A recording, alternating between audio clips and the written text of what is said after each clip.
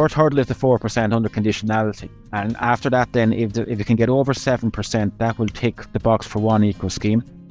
And if you can get over 10% space for nature, that will tick the box for the second eco scheme. The number of BISS application forms submitted to the Department of Agriculture is broadly on track with other years, considering the number of days to the closing of the scheme. The scheme online application process has a familiar feel, but there are more areas which need to be checked by the farmer or advisor to ensure compliance. Areas such as space for nature, eco schemes, protein schemes, straw incorporation schemes, etc. all need to be correct to ensure trouble-free payment. You were listening to the latest episode of the Tillage Edge with me, Michael Hennessy. We would really appreciate it if you could listen, follow and give us a review on Apple or Spotify or wherever you get your podcast from. I'm joined today by John Brophy, a Teagasc Advisor in Naas, to discuss the new BISS application and how farmers can better prepare for the visit to complete this form. John, there's a lot of areas where a farmer can prepare in advance of their appointment with you to complete that BISS application. The system of transferring entitlements has changed a little bit over the years. But firstly, it's always good to know how much these entitlements are worth. How can the farmer find out the value of these entitlements? Value entitlements can be found online. They're going to be there under My Correspondence, or they're also going to be there under the My Entitlement Value tab.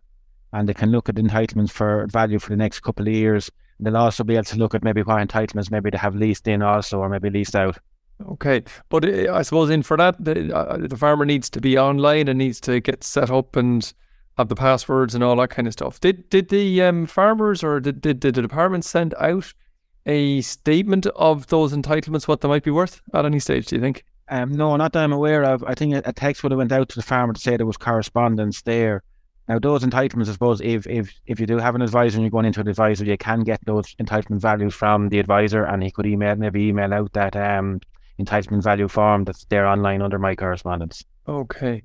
But of course, the values that come up for the entitlements that you can see online, that's not the total value of what you can claim by claiming those entitlements. There's other schemes there called CRIS and Eco Scheme. What sort of payments would be attached to those?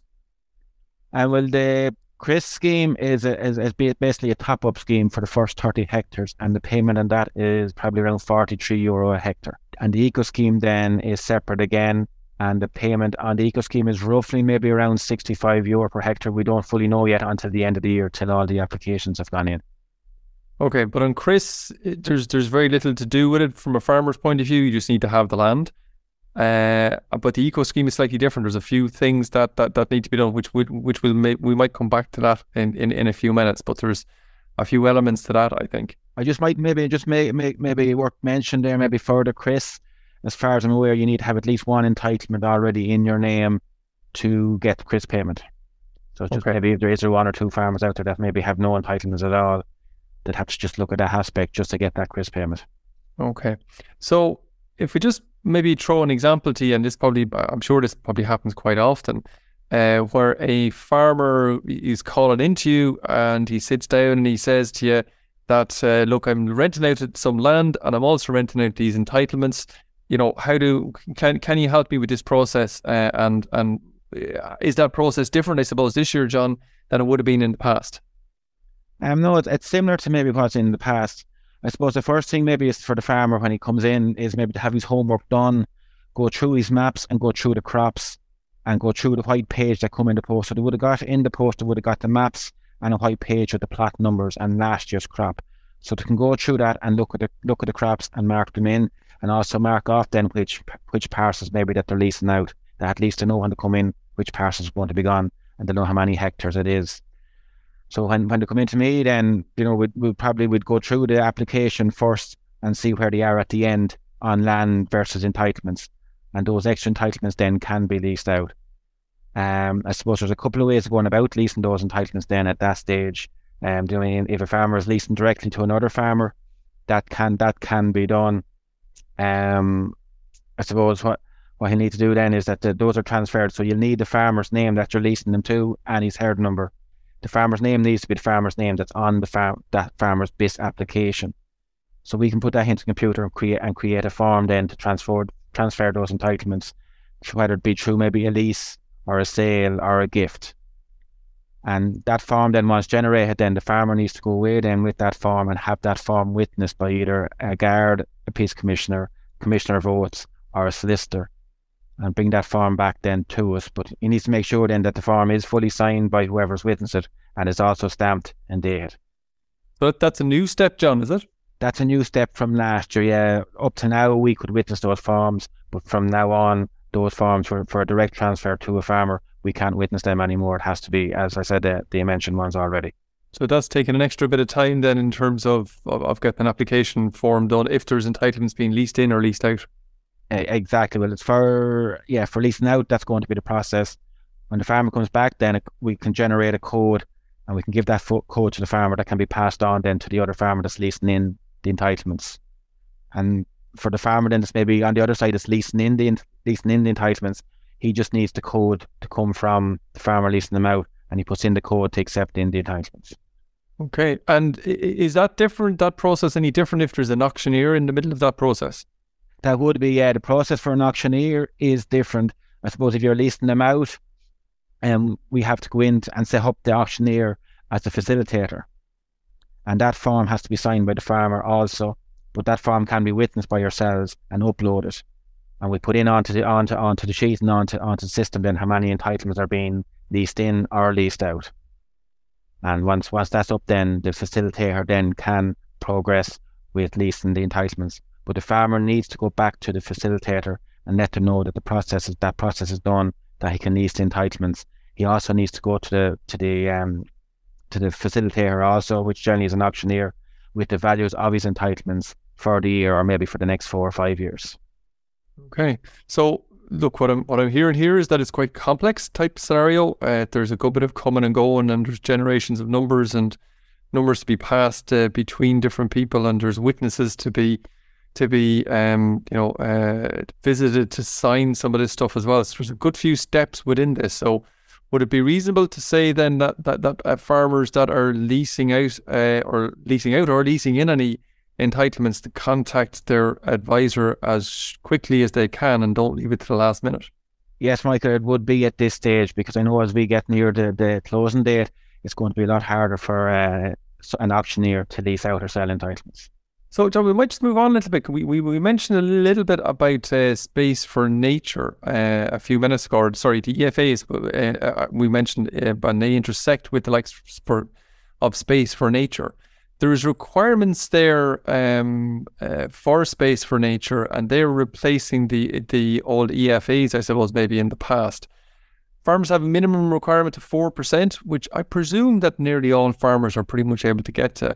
But what sort of percentage, in a general sense, are the departments saying that tillage farmers have in terms of space for nature?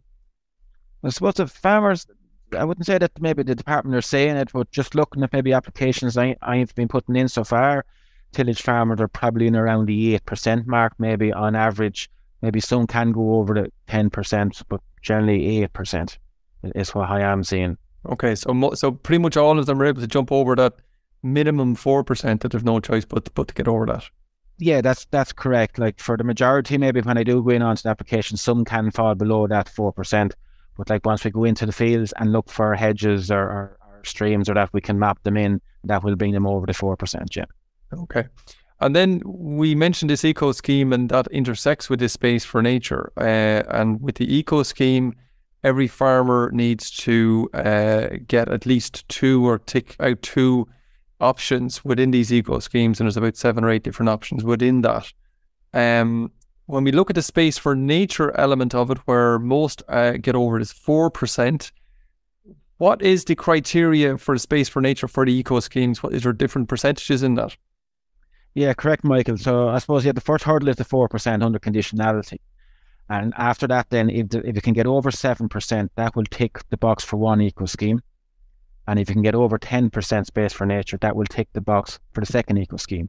So if you can get over 10%, that's your 2 eco scheme boxes ticked, and you don't have to worry about any other actions. If you get over maybe the 7% and can't get over the 10%, you'll have to look at you'll have to look at one other option then of the list of 8 to get yourself in over the line for the eco schemes. Okay, and from the point of view, if a grower came in to you, chatting to you, and you looked at the space for nature on the farm, and it was about 7.1 or 7.2%, would you be happy enough to proceed to say that that's one eco scheme, or is it a bit too tight? Put it that way. I think that's too tight. I'd go through the maps to see maybe is there hedges there that's not marked in correctly.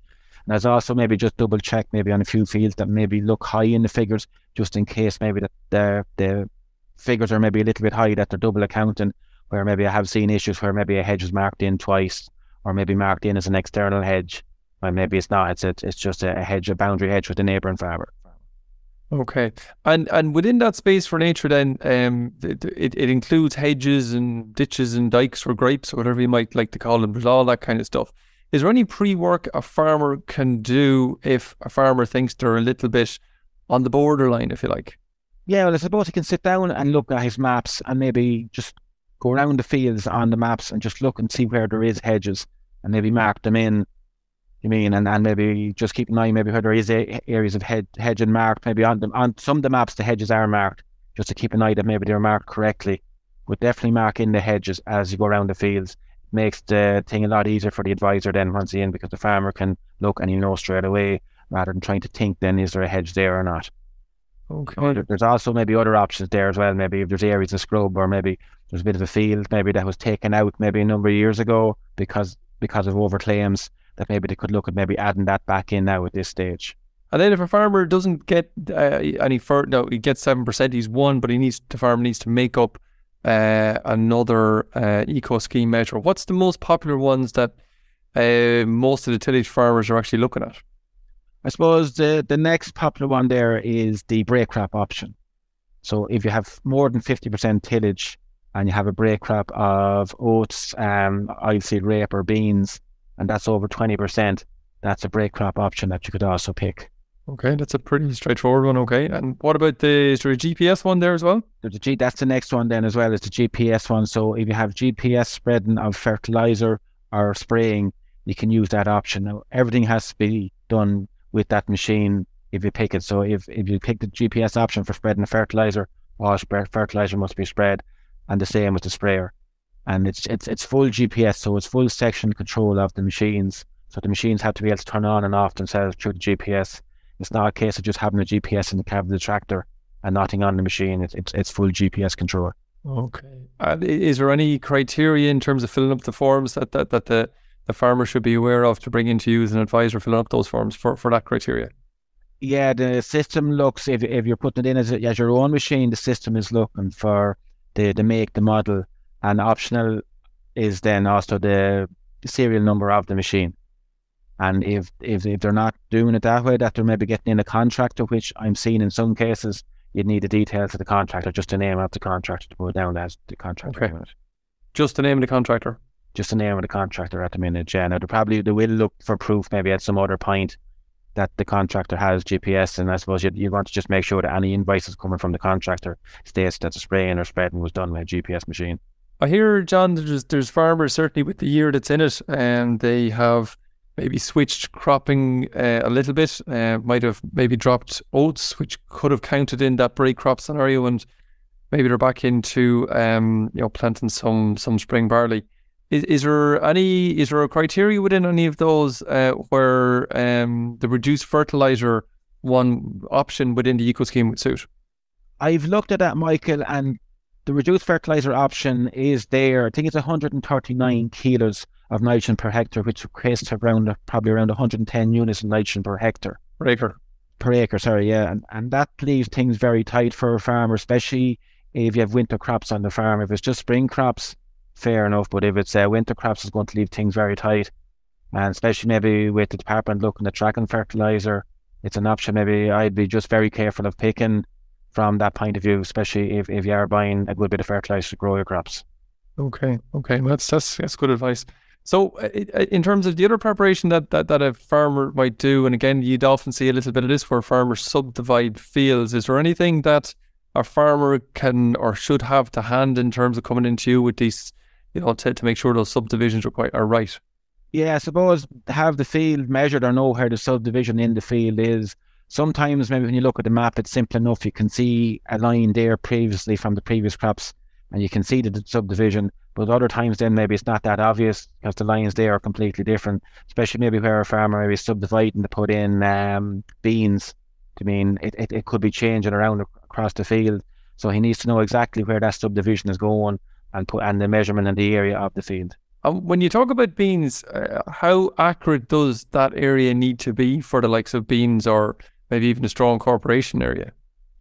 I think for the beans, Michael, it has to be very accurate because the eye in the sky is checking this, and basically it's not checking what it can see. It's the colours that has been reported back on a weekly basis, and it's able to measure then over time which crop is there. It's the same as yourself and myself looking at a map every week and seeing the colour change. You kind of get an idea, well, look, that's beans or that's barley from the timing of it. So this machine is able to do it automatically, and it can pick it out, and it's going to be very, very accurate. Okay, so a farmer shouldn't be coming into you and kind of saying, "Oh, I think it's near enough at that drain there somewhere." It probably needs to be a bit more accurate, and that needs to be at a specific spot. Okay, and what about farmers again coming in where they might have put in a new roadway into the side of a field? How's that dealt with now? Yeah, that needs to be taken out now. So it also needs to be marked in. Previously, sometimes we might just reduce the claimed area of the field, but now the department are looking for that marked in and taken out. So if the farmer needs to identify where the laneway is and maybe the length and the width of the laneway, kind of get a rough idea for the advisor to draw it in. So the advisor will draw it in as an exclusion area and mark it down as maybe a roadway, or maybe if it's a building or a site, do the same, mark it down as that. And it also reduce the claimed area of the field then by that amount. So it is important that is marked in on the maps now. And that'd be something similar to, say, a son or daughter or maybe selling a site. There's a site coming off a particular field. It's a similar kind of process. Similar process there, exactly. Yeah, the site needs to be marked in as an excluded area and reduced then from the claimed area. So the department are now looking for those sites to be actually drawn in onto the maps. So, John, in kind of an ideal world, then a farmer coming into you then should have maybe ideally an old set of maps with all of the crops written in on it, and the LPIS numbers. I think you mentioned those to make sure that they have those for land that's coming in. Is that all? Is that all kind of almost for you, from your point of view, almost a prerequisite that everyone should have that done, and it'll make the whole thing work that much easier? That's correct, Michael. Yes, they should have that done. Like the maps and last year crops was sent out in the post to all farmers, so they would have that there. So it's a matter of taking out the farm maybe in the night or 2 nights before you come in and looking through it and just writing down which crops is in each parcel. At least it makes the thing quicker then when they come in to me. Because the process can get very slow when a farmer arrives in with the envelope and it's possibly not even opened. And then they have to try and remember what's in each field. Whereas if they have that done, it just makes the process a lot quicker because there is a number of things to get through in the appointment in a short space of time. And of course, then, not to add to your woes, but obviously it's there, but there's acres as well. A lot of farmers are after entering acres. What sort of checks do you need to have on those with that BISS application? Well, it depends on the acres application, but I suppose maybe for tillage farmers, the 2 options really that we'll need to definitely know that, because they're rotational options, you can rotate them around the farm, is going to be catch crops and mint hill. So those are marked in onto the system then. So you pick your plots where you're doing your catch crops and your mint hill at this stage on the BPS application. So the farmer needs to have an idea about, right, I'm going to put my catch crops and mint hill in these fields, so we can mark those down. That's the ones that have to put them in later on in the year. Exactly, yeah. So John, you mentioned mint hill there as well, but what about straw chopping? Should farmers have an idea what fields they're going to chop later on in the year? Yes, Michael, they should. I find sometimes farmers maybe are not sure this when they come in. So it's ideally they need to know this when they come in to me. It's probably one of the last sections when we're filling out the BP or the BISS forms. The straw chopping is there at nearly at the end. So it's just at that stage then we need to tick the box for which parcel that the straw chopping is going to go into. And I suppose farmer needs to know just which parcels and which crops he's going to chop.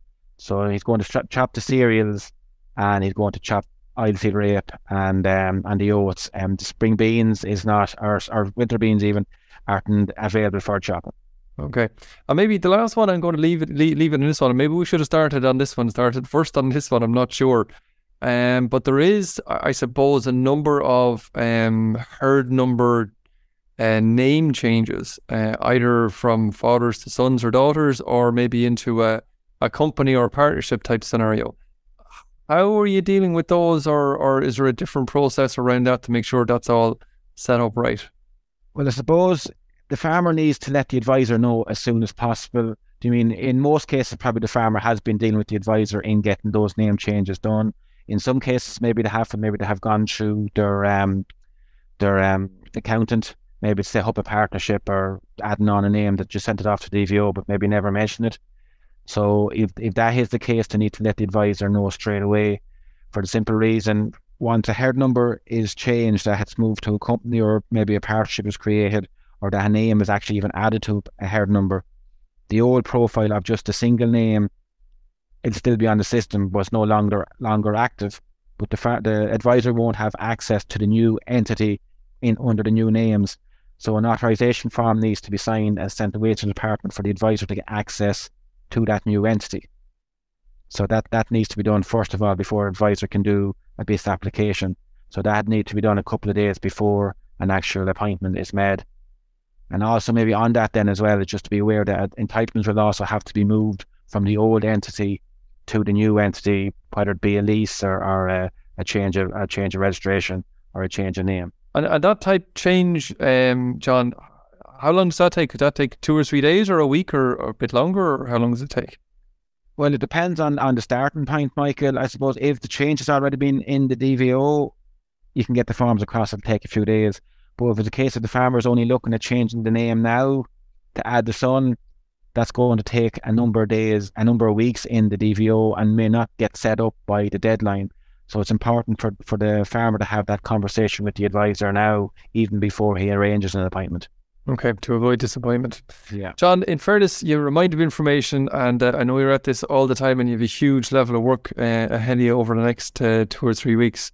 So I'm going to let you back to it. But look, thanks very much for giving us a little bit of your time this morning, and hopefully anyone listening to this will be a little bit more set up to visit their advisor to fill out that BISS application. Thanks very much, John. Okay, thanks, Michael. You're welcome.